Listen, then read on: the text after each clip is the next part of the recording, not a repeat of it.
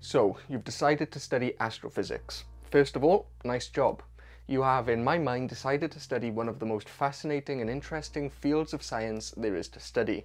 But after studying astrophysics for 3 years at university, I've realised there are a few things that I wish I knew before I started. And so in today's video, I'm going to share those things with you. And this video is going to be split broadly into two parts. First of all, the skills that you need, and then the mindsets and attitudes you need before going into study. So let's begin with the skills. As you might guess, one of the most important skills when it comes to learning physics is maths. Maths is the language of physics, it's the language of science, and no matter how much you try, there's no getting around the fact that maths is a key component of a physics degree. Now, the fact that you're studying physics probably indicates that you have some proficiency with maths already, which is great. And even if you didn't get the grades you wanted in maths, that's not a problem. In fact, maths was my weakest subject at A-levels, and I still went on to study physics and get a first at the end. Now, when it comes to practicing maths, there are a few different methods that you can use depending on the style that you like to learn and how much time you have. So the first method, and perhaps the most basic method, is the classic textbook. This is just getting a maths textbook and going through the chapters that you find most difficult or that you need a refresher on, or the chapters that are going to come up in your modules during university. So this is the textbook I would recommend for maths. It's called Mathematical Methods for Physics and Engineering. And if you're a physics student or an engineering student, this is pretty much the standard textbook that you're going to use at university, no matter where you go. And that's because basically all of the maths that you're going to need throughout your degree is going to be in this textbook. And the good thing about these types of textbooks is at the back of each chapter, there is a section of practice problems, which is the only way you're going to improve at maths, is practicing problems. And the reason I like the textbook method is because if you do struggle with a certain problem, you can literally go back a few pages and there's the whole explanation there. Now, if you know there's a specific part of maths that you want to practice, but you don't want to go through the textbooks and you don't want to watch lectures, then another method you could use is using other online resources. So there's plenty of resources online that I'd recommend. You could watch YouTube channels like 3 Blue 1 Brown, which give really great maths explanation videos, or you could use online course websites like brilliant.org, which give interactive courses on maths which you can sort of practice along while having the explanation given to you, which is a great method.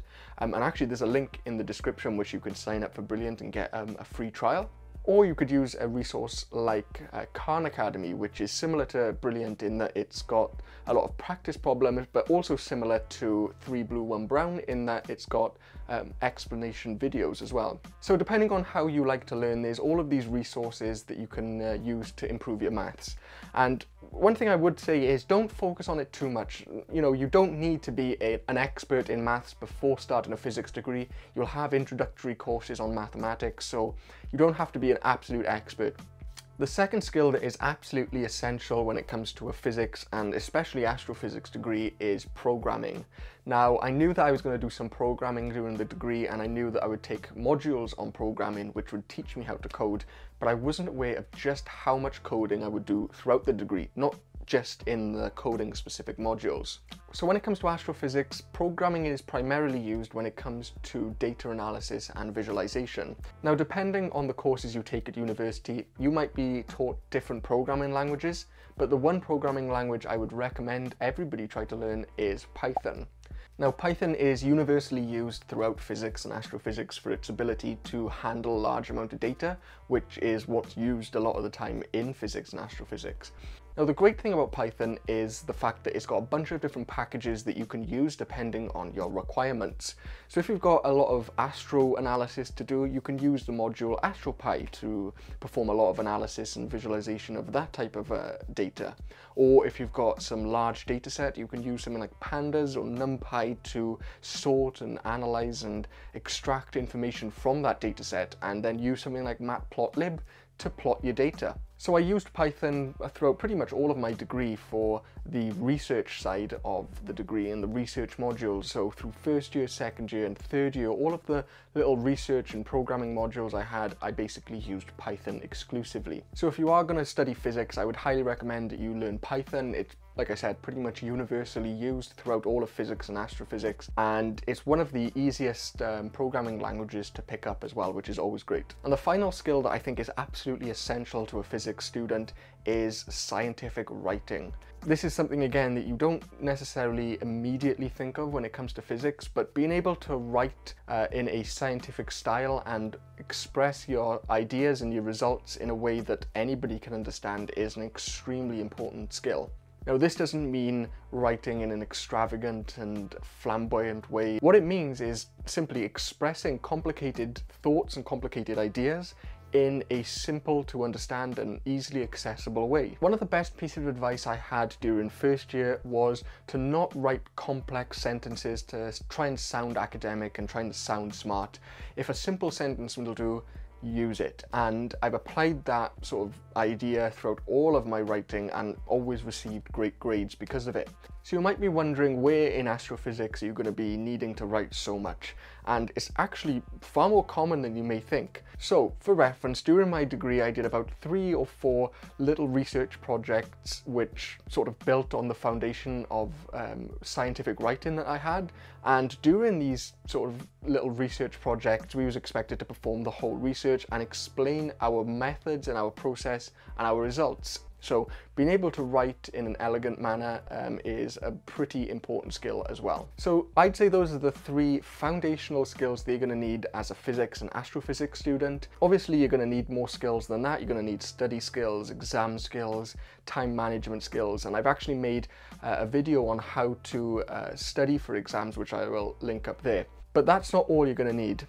Now we'll talk a little bit about the mindset and attitudes that we're going to need in order to succeed at physics and astrophysics. First, and probably most importantly, you're going to need to be passionate. Astrophysics is widely regarded as one of the most complicated and difficult subjects to learn and to study, and with good reason. I mean, it combines complex maths with abstract theories in a pretty difficult to understand combination, and if you haven't got that passion, it's going to be pretty difficult for you to see out the 3 or 4 years that you're going to study astrophysics. If you're studying astrophysics to sort of prove that you can do the hardest subject, or to sort of show that you can understand these complicated theories, rather than doing it because you want to understand how the universe works and how these unbelievable massive structures in the universe come to be, then you're probably in it for the wrong reason. Most of my course mates throughout my degree, which I was friendly with, had a real passion and a real drive to understand these complicated and quite abstract theories about astrophysics. And even then, you know, it's easy to lose that motivation when you are facing difficult problems or difficult maths. So that sort of underlying passion is really important to keep that drive throughout the whole degree. Second is to accept ignorance. It's easy to go into an astrophysics degree having watched documentaries and YouTube videos and read books on space and astrophysics and think that you've got a pretty good understanding of some of these topics, and the harsh reality is you probably don't. And that's not a bad thing. The best thing you can do is accept the ignorance and embrace the learning process that you're going to have through university. You're going into university to learn the topics. You shouldn't be expected to know everything already. And so I'd really recommend then, you know, obviously take a massive interest in these topics and watch as many documentaries and YouTube videos and read as many books as you can on the topics. You know, I had that passion that I talked about in the previous point, but I accepted the fact that I'm not going to know everything about the content and the courses that I'm going to do, and that sort of built up a little bit of an excitement for each of the courses. You know, before starting, I knew pretty much nothing about cosmology or galactic evolution past the real basics that you'd learn through a YouTube video or through an introductory book. But studying those modules actually really sort of built up a drive and a passion that I didn't have before starting. So by learning as you go throughout the degree, you're going to sort of build up the drive and the passion that you have for the subject even more than you did before you started. And the final mindset that I think every physics student should have is curiosity. One of the hallmarks of a great physicist and scientist more generally is curiosity and the ability to question and test the facts that we accept as truth. It's easy to think that the content that you're going to study at university is this well-established science and absolute concrete facts, and for the most part it is. You know, thermodynamics hasn't really changed in decades or even centuries. Mechanics haven't really changed in centuries. But as you move throughout the degree, you get to more and more cutting edge and revolutionary science, and that stuff is not well established by any means. In fact, you know, every 3 or 4 years they probably have to change little parts of the course to update it with the new science that's coming out. So the theories that we're learning about galactic evolution or stellar evolution might be completely wrong, but you know, they are what we think of as true right now, and as more data and more evidence comes to light, we might change those theories. So having that curiosity to question whether the theories of stellar evolution that we're taught is true, or whether there's a discrepancy between what we're taught and observational evidence, you know, that is a really important mindset, and in fact it's probably a more important skill than anything. So if you're a physics student who, you know, has aspirations of becoming a researcher, having that curiosity is absolutely vital to question these theories that, you know, may only be accepted as true because everybody accepts them as true and it's just the norm. And it only takes one person to disprove that theory to birth a completely new field of science. So I really think that curiosity is a skill and a mindset that perhaps isn't emphasized enough, but is absolutely vital. So those are the skills and mindsets that I found particularly important throughout my astrophysics degree. If you are studying physics or astrophysics, first of all, good luck. As I said, it's one of the most difficult subjects to study, but equally it's one of the most fascinating and interesting. So you've got pretty much an amazing amount of knowledge to gain from this degree. If you did enjoy this video and found it useful, make sure to leave it a like, and if you want to stick around for more, make sure you subscribe.